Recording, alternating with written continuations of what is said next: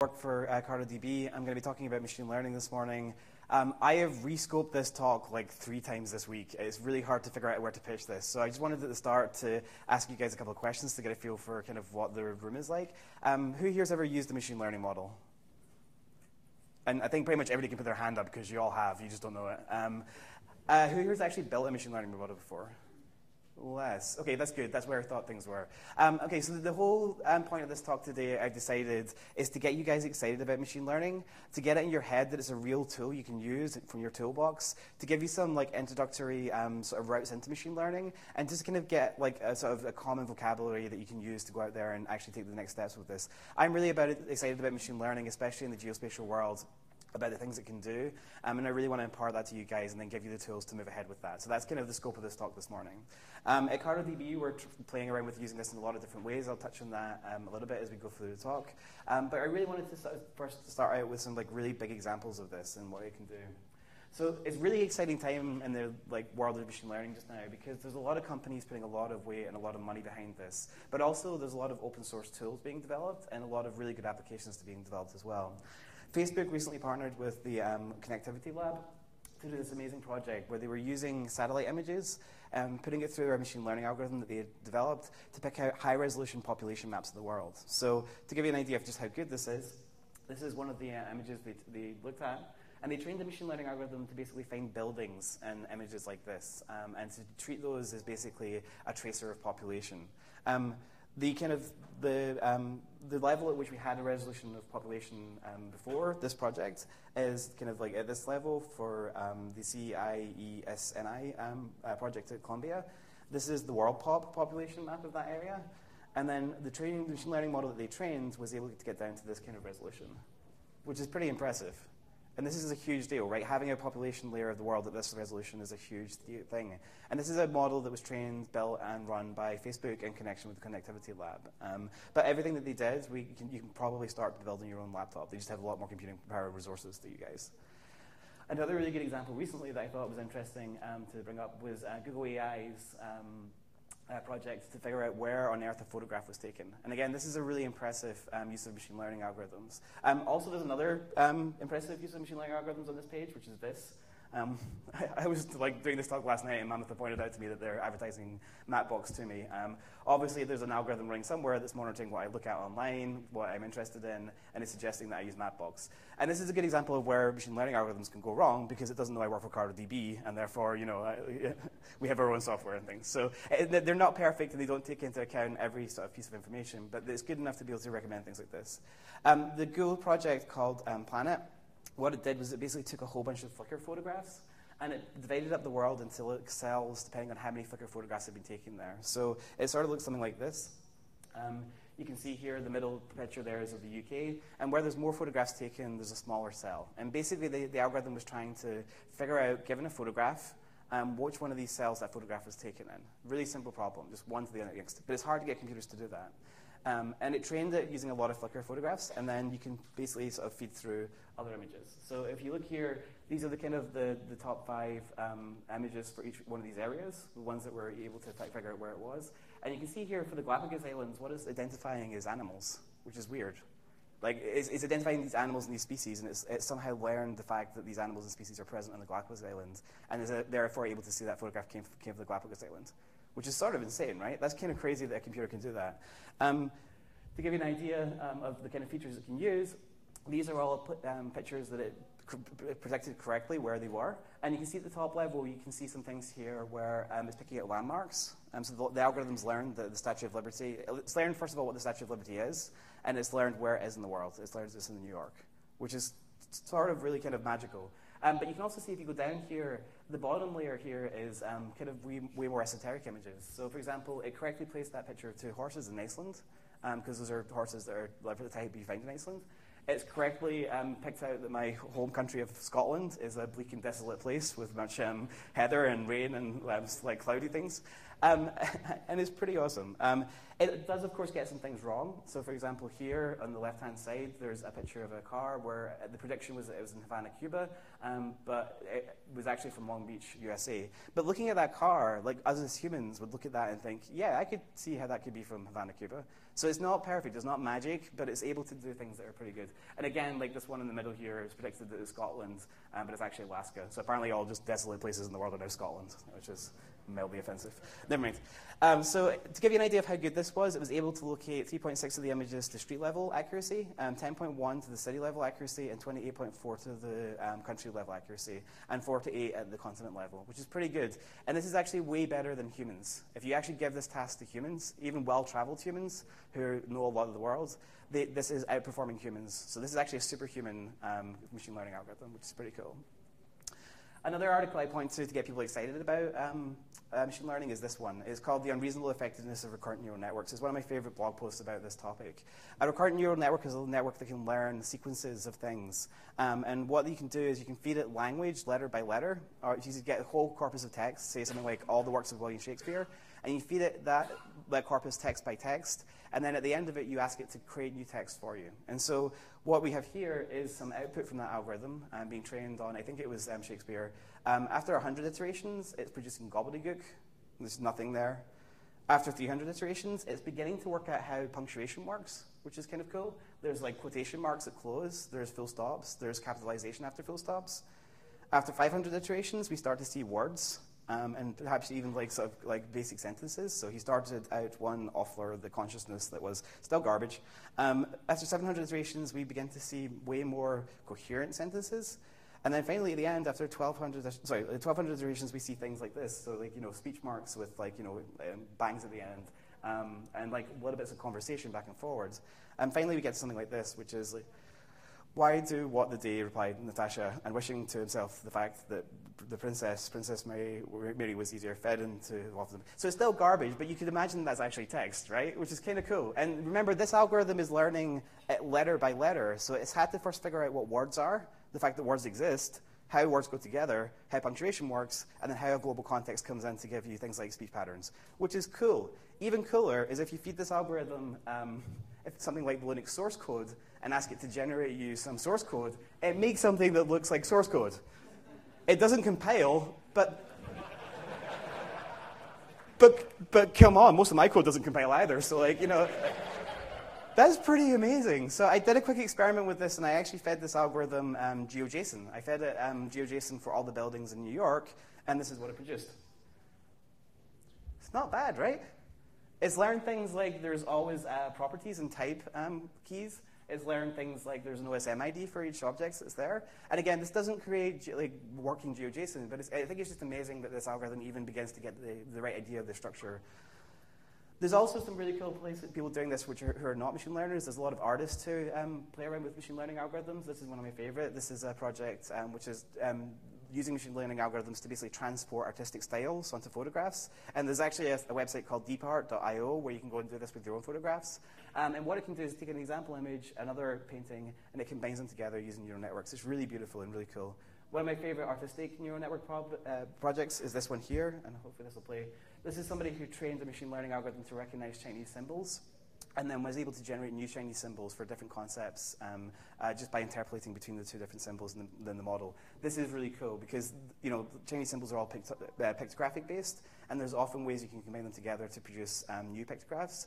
And so in this case, what they're doing is they're getting the machine learning algorithm to do that. And again, it's a really beautiful, cool idea. This is all just to get you excited. We'll talk about more practical solutions in a second.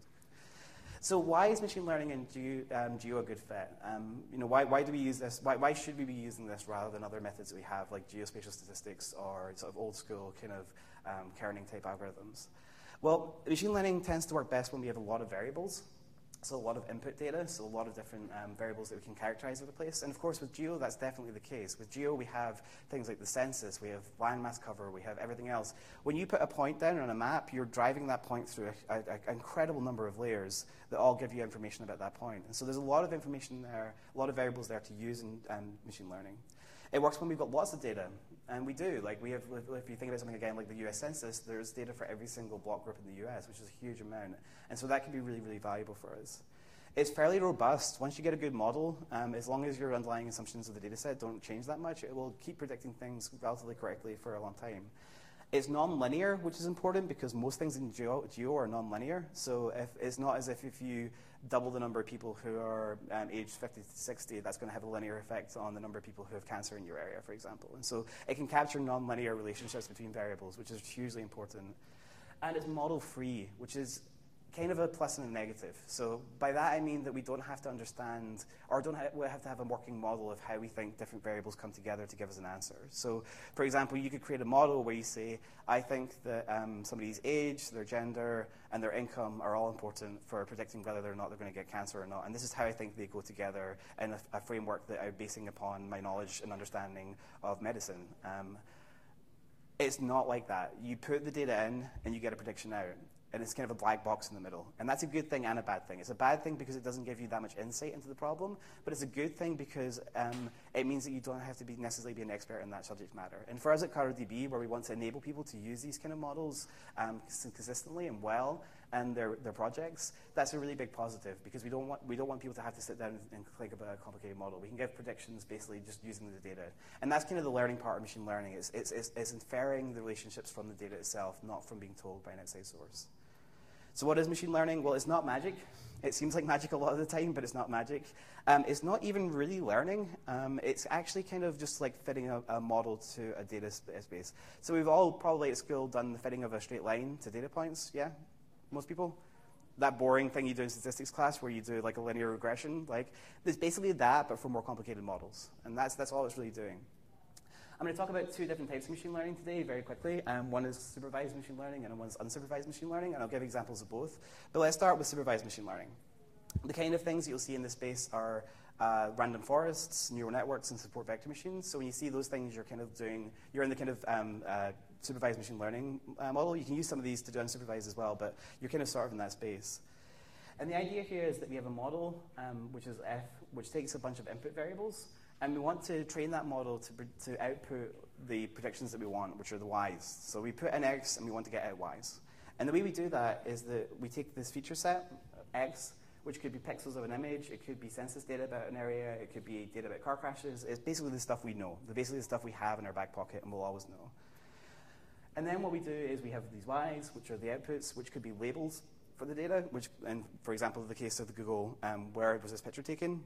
Labels there are the labels for where that image was taken. It could be a probability of some event, so it could be like how probable is it that somebody from this area is going to have cancer. It could be a vector of a whole bunch of different values, but it's basically the output. And so what we do is we take many examples of X for which we know Y. We take the model and we start out with a model that's completely wrong. The internals of the model are all over the place. It doesn't predict anything. We shove through our X's, and we get out a set of predictions for Y. So we now have a whole bunch of predictions that the model's made for Y, and we've got the actual values that we've measured from the real world. Then what we do is we see how far off we are. We use something called an error function to tell how far off the model was from getting things right. And then the really smart part is that we tweak the model. We go back into the model, and we change a bunch of things. And this is the really smart part where there's a lot of computer science research about how you do that, to be better, to reduce the error a little bit. And you keep doing that over and over and over and over again. And eventually your model gets better and better, and you reduce the error to the point whereby you're happy, or it doesn't work, and you can just give up and go and do something else. And that's kind of the basic idea. We also reserve some test data, and this is really important. Test data is important because test data, if you train on just like a set of training data over and over and over again, sometimes what machine learning algorithms can do is they can be greedy, and they just kind of learn the right answer. It's kind of like cheating for a test. You know how like in school tests are meant to then determine whether or not you actually know a subject, but actually if you just memorize the answers to everything, you can just put them through. And so that's not useful. Just memorizing the answers is not great. And so the algorithms can sometimes just learn answers, which is not what you want. And so what we do is we hold back some knowledge from the machine learning model and use that to test it later on to make sure that we're actually getting a generalized idea and understanding of the world rather than just learning stuff. And so we can see one of these models here. Let me just open up this URL. And this is a really fun thing to play with. This is a neural network model that you can run in your browser. And what we're trying to get this neural network model to do is we're putting in two values, x1 and x2, which are the x and y axis here. And we're, oh no, sorry, yeah, thanks. Oh, you can see there with my messy desktop. So we're putting in two variables, x and y, which are the x coordinate here and the y coordinate here of these points. And what we're asking the model to do is tell us whether this point should be blue or yellow. And so what we can do is we train this, and what you're going to see is the background of this image shows you its prediction. So that's how it's working. So basically what you're seeing here in the top corner is the loss function, the error function is getting more and more accurate. Let me just run that again. And as we go through that iteration of training over and over again, it correctly identifies the spaces where things are blue and where things are yellow. And that's basically all we're doing with machine learning, is trying to create those boundaries for different classes or different models that are there. This is super fun to play with. Don't load it up now because you won't listen to anything else I say in the rest of this talk, but I can recommend checking it out. I'll put the slides up later on. And so let's give a real world example of this that's actually really important to Geo. This is a project that was done by a company called Enigma in New York, who we're good friends with. And they were interested in the question of where can we find people who are at high risk of not having a smoke alarm? And this is a really real problem. They were working with New Orleans City Council to do this. There's been a lot of deaths of fires in New Orleans over the past few years. And so they wanted to target a free smoke detector problem there. This is the map they produced. This is the prediction. You can see it's down to the census tract level. And the way they did this was they were looking for a target variable Y, which is the fraction of people who have a smoke alarm in their home. And this is actually a question that's asked in the American Housing Survey, which is a great survey. But it's actually, the American Housing Survey is at quite high geographic resolution. So there's not very much detail. It's kind of at the PUMA's level. So there's not a lot of like geo specification and the answers to that question. So what they did was they took the answers from there. They took other answers in the American Housing Survey that also were in the American Community Survey, which is much higher resolution geographically. And they trained a machine learning model using the overlap of those two questions to predict whether people were going to have a smoke alarm or not. And then they applied that to the American Community Survey to basically take this knowledge from one level and transpose it down to another level, which is pretty cool. And again, they were able to do pretty well with this. And so this is a really interesting use case, which is pretty cool. They actually used a machine learning model called a random forest, which is worth mentioning. A random forest tries to create a whole bunch of decisions based upon the input variables. So for example, if your age is less than 20 and your income's less than 200K, you might be at risk.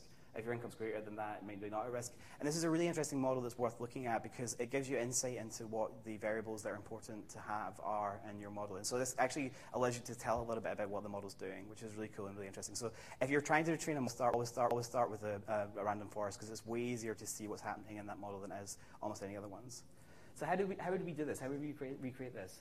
Well, it turns out there's a really amazing Python library called Scikit-Learn where a lot of this work has already been done for you. And it's got a really good API, really good interface.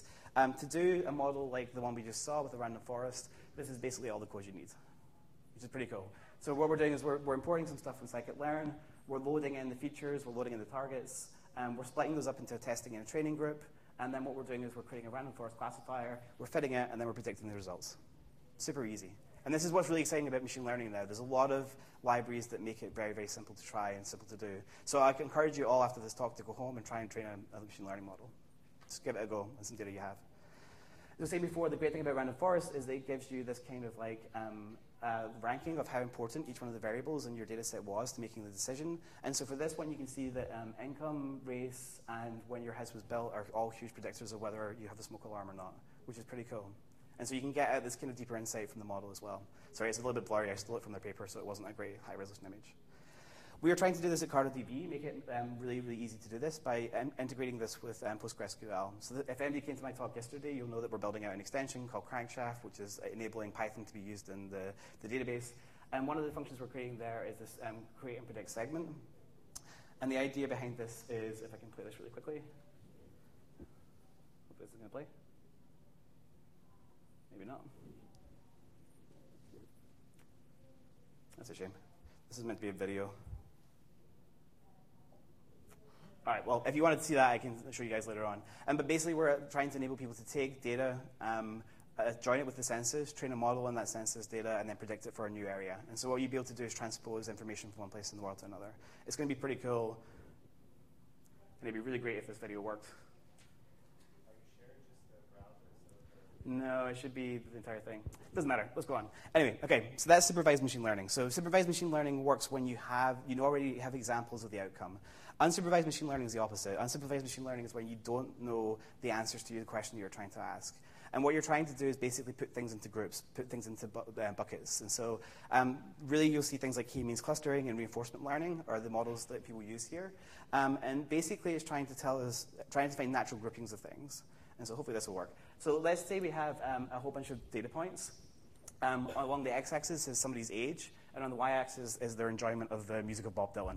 And so we have this like space of variables that describes a person. Now, naively, you can probably see that there's roughly 4 clusters in there. There's roughly 4 clusterings of people. And so what we can do with k-means is we can create those clusters by picking 4 random points to represent the centers of the clusters. We assign all the points that are in there to their nearest cluster center. We move the cluster centers to the center of all those points, and then we iterate that over and over and over again. It's a really simple algorithm. And basically what this does is over time, it gradually finds the center points of those clusters and assigns all those points to those clusters. So now what we end up with is 4 labels for these points. Each point has a label, and we have to give them meaning. So we go through it, and we're like, these are middle-aged people with taste. These are hipsters. These are original fans. And these are middle-aged people without taste. And so, like, this is actually really useful when it comes to geo, because this is actually how we tend to think about people, right? We don't, like, if you think about geospatial stuff, and especially with like social stuff, we don't think about people as the row in the column of the census that they are. We don't think about them as their medium income, their ethnicity, their blah, their blah, their blah, the other 100 columns that are in the census. And so often what we want to do is we want to have a description of people that is much more like a human description. So if I showed you this picture here from New York, would anybody like to have a go at describing what this neighborhood is like? Hipsters, yeah, this is definitely a hipster neighborhood. This is down where our office is in New York. So bicycles, people wearing not business clothes, murals on walls. You get a feel for it, and you understand intuitively what that means. Compared to this, for example, which is a little bit different.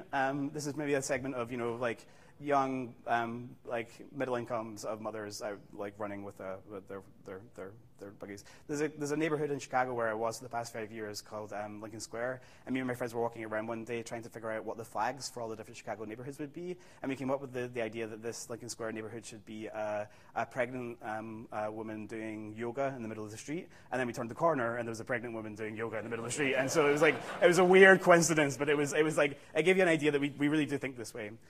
And so at CartoDB, we've been working with some researchers from Liverpool who have tried to do this with the American census, basically trying to find these kind of like higher level groups within the census. And they're doing that for a couple of different reasons. One is that this is really useful. Esri has their tapestry product. There's a couple of other, or from like Pitney Bowes, where you get these socio-geographic segments of people.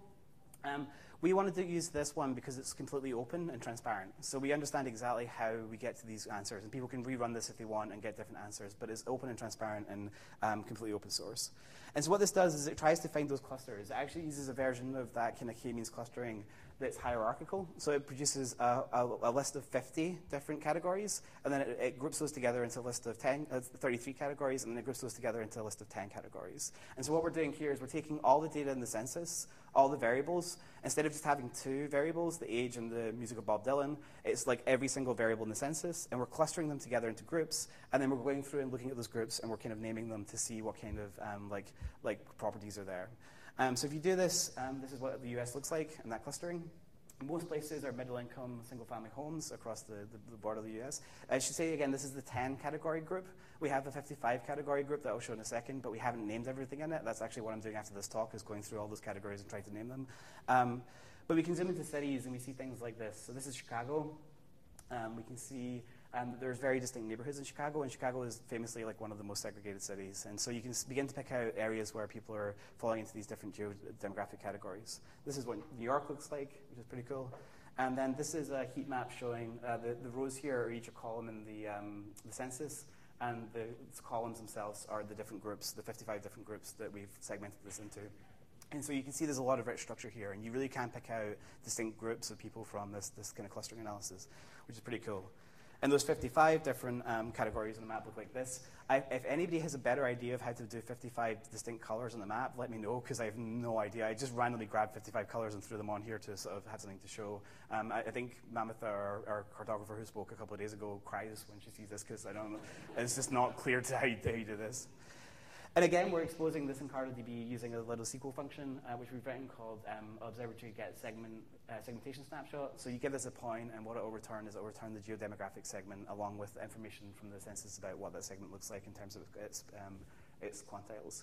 And this is really important. So for example, our office is classified as wealthy, urban, and without kids, which is fairly accurate for our office. Very few of us have kids. And so there's a lot of really, really rich structure here and things to go with. I really wanted to leave you guys with some resources about how to take this and go and do it yourself, because I think that everybody should be playing around with this. Think about this as a tool, just like like the tools we have for doing overlapping shapes within Postgres. It's just a tool that you have that you can do some really interesting things with. So in terms of libraries, there's a bunch of libraries that are really worth knowing about. Scikit-Learn is the one that I would start with. Scikit-Learn is a really, really solid library for doing this stuff. It is a very consistent, very easy to use interface, and there's lots of documentation about how to do that. Scikit-Learn basically wraps up a whole bunch of different types of machine learning models and a similar interface. So they all have that pattern where it's like fit this data and then predict this data. And so that's really useful. You can actually tell it to just go and train your machine learning algorithms on every type of algorithm there is and pick the best one, which is nice, so you don't even have to think about it that much. Tensor Flow is the big library that Google released recently. This is how they do their own machine learning internally, and they released this library as open source, which is a really interesting indication. A lot of people are saying that this is an indication that what matters in machine learning is how much data you have, not the technology that you have, and I think that's definitely true. So Tensor Flow they released, it could have given all their competitors a huge competitor advantage, but the advantage that Google has is that it has an insane number of pictures of cats, right? And it has an insane number of pictures of places in the world, and it has an insane number of pieces of data. And so for those large companies, for those big projects, you really do need that. But I think what I'd encourage you guys to do is, even if you have a small or medium-sized set of data, give this a try, see how accurate you get, see how useful it can be, because this really is like a no-brainer. You can write these things up in like a couple of hours once you get good at this, and then you may have a model that you can use to be very useful for your future practice. Keras, down the bottom left-hand here, is a library that's built on top of TensorFlow, or Theano, which is another kind of open source version of TensorFlow. And it allows you to create neural networks, these kind of very newfangled, interesting deep neural networks, which I haven't really talked about today, but if anybody wants to ask me about them, you can later on. And it can do that very easily. Again, a very small number of lines of code. And finally, OpenCV is a great way of doing. I've talked a lot about machine learning on data, but not necessarily on images, because I think that community within the geospatial community has a much better understanding of how to do this stuff. But OpenCV is a bunch of algorithms to do computer vision on images. Then what that can do is it can help you get a bunch of features, those X's, to go into a model to train something. And so it's really useful to use that to get started and get things up. There's also a lot of learning resources out there that I really wanted to call attention to. There's this amazing blog post by a guy called Michael Nielsen, who I'm a huge fan of. He has this, basically it's an online book at this point, called Neural Networks and Deep Learning, where he goes through, in a very intuitive and very steady and even-handed and easy-to-understand way, how neural networks work and how we train them and how they learn. It's really worth a read. I can recommend it to everybody who's interested in this. There's a whole bunch of courses on Coursera about machine learning, which I can recommend highly. They take you through the basics, they take you through how to train models. There's a lot of subtleties I haven't touched upon today, like how do you make sure that the variables you're putting in are all scaled properly? How do you deal with outliers? How do you deal with X, Y, and Z? And these can all make your models better, but it's not something I didn't want to touch on them today because I didn't want to scare you guys, and I want you guys to try this. So just bear in mind that there's a lot more depth to what I'm talking about here today than I've covered, but you will start heading that as soon as you start using some of these resources and playing around with some of this stuff. And these kind of courses can really take you into detail with them. One of my favorite sets of resources is this Machine Learning for Artists, because I think it's really focused on getting results and getting output rather than the internals, and I think that's really useful as well. So I would check this out as well. They do some really cool stuff in here, convolutional neural networks with Wikiner, which is a platform for machine learning, and some other stuff in there, which is pretty cool. There's also some mailing lists that I would check out. Data Elixir is a good one. It's one that kind of sends around resources for machine learning and data science in general every week. There's always something pretty cool in there and pretty interesting in there. And then there's also the Open Data Science community as well, which is really good, again, for just keeping up with this stuff. They hold conferences each year where you can go along and talk about this stuff. And finally, there's Udacity, which is, Udacity has a course run by Google about TensorFlow and neural networks there, which is worth checking out. And finally, if you want to cut your teeth in this, Kaggle is a great place to go. Kaggle is a website where people can put challenges in machine learning, and you can download the data, you can see what other people are doing to try and solve that problem, and you can try and take a go at it yourself. And then you upload your results, and they give you a score about how well you did. So this is actually a really good place to practice, cut your teeth, and get some experience on machine learning. And so I've got a couple of minutes, and then I'm going to open it up to questions. The one thing I do want to say is that this is what I was originally going to talk about before I descoped this talk a lot, is that I think within the geospatial, the machine learning world doesn't really think about the geospatial world very much, and the geo world doesn't really think about the machine learning world very much. Hopefully that will change now after I told you guys all this stuff, because it's really cool. But like, there's not much crosstalk between those communities. And what that means is that when we train models for machine learning, often we don't take into consideration the fact that places are spatially connected. And we all know this intuitively, right? Like we're all in geo because we understand that there's a spatial connectivity of data and information in the world. And so we're going to be running a project with the people who run PySal and a couple other groups to try and really demonstrate that if you take that extra information into account, there's kind of what your neighborhood's doing rather than just what you're doing, that you can get better models. And so I'm going to like just flag that up as something that may be interesting to think about later on. But also like it's worth just checking this stuff out and trying it out. And so that's all I wanted to say. I hope I've like enthused you to go out and try this. I hope you can see that there's really good resources, that it's easy to get going with, and that it can provide really good value really, really quickly. And so at that, I'll ask you guys to ask any questions.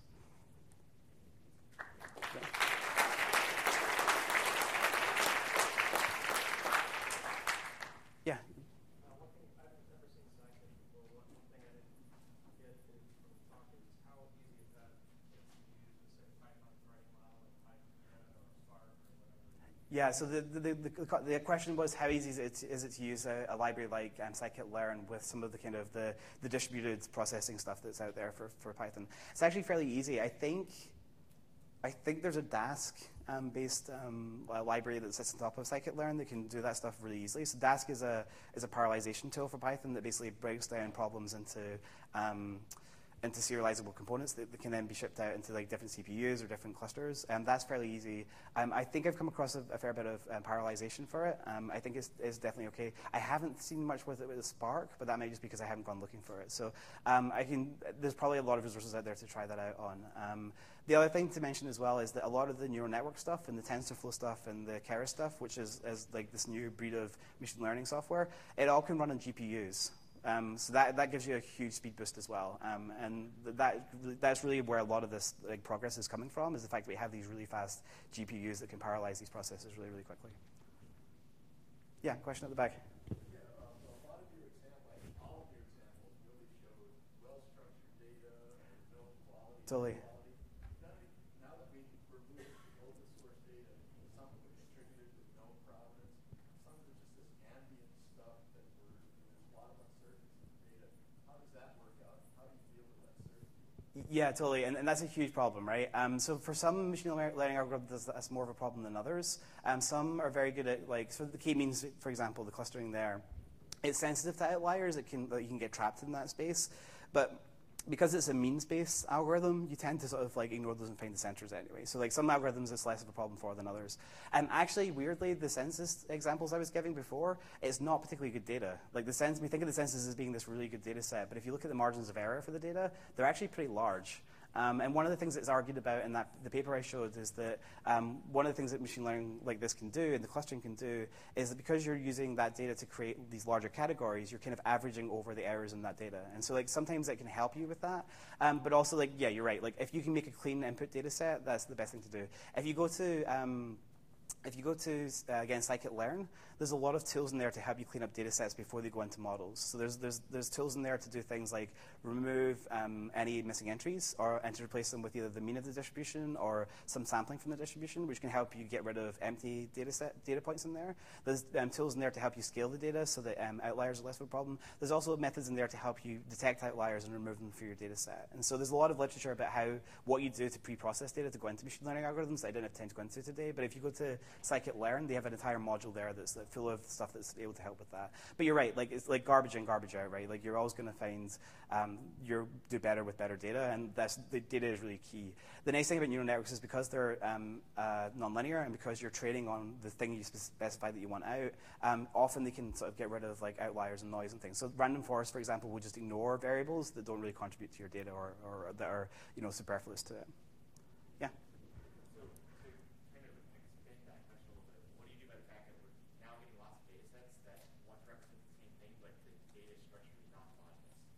So non-homogeneous data. So the question was, how do you deal with like lots of data sets that are trying to represent the same thing but non-homogeneous data? So I think the way to work with that is to not use the data set as a raw data set, right? So what you want to do in that point, I think, is try and do some feature extraction, which is a huge field in like machine learning anyway. So feature extraction says what you want to do is you want to grab a set of features that are consistent, and you want to do that from multiple. If you're doing that from multiple data sets, you create some heuristics to grab that out of that data set. So again, it's a lot of pre-processing to get it into good shape there. You could try and run a model where you just put all that variables in and just set the models. The other, so if you've got two studies, you just put the different variables in and set the other ones to 0 as you go in there. It might learn to cope with that and to deal with that. I mean, like a lot of this is trial and error, right? A lot of this is seeing what works and what doesn't work. And so that could be a good approach. I've never tried that. But yeah, feature extraction is probably the better way to go there, is to actually like process your data set and to actually identify features before you put it into the machine learning algorithm. Yeah.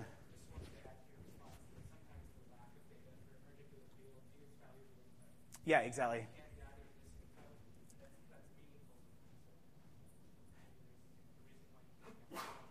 Totally, and again, like, so the response there was like sometimes the fact that you don't have data is actually data in itself is telling you something that's there.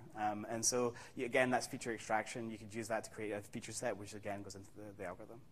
Okay, I think I'm out of time. I'll be around if anybody wants to ask questions. Go ahead and try this. It's pretty fun. Play around.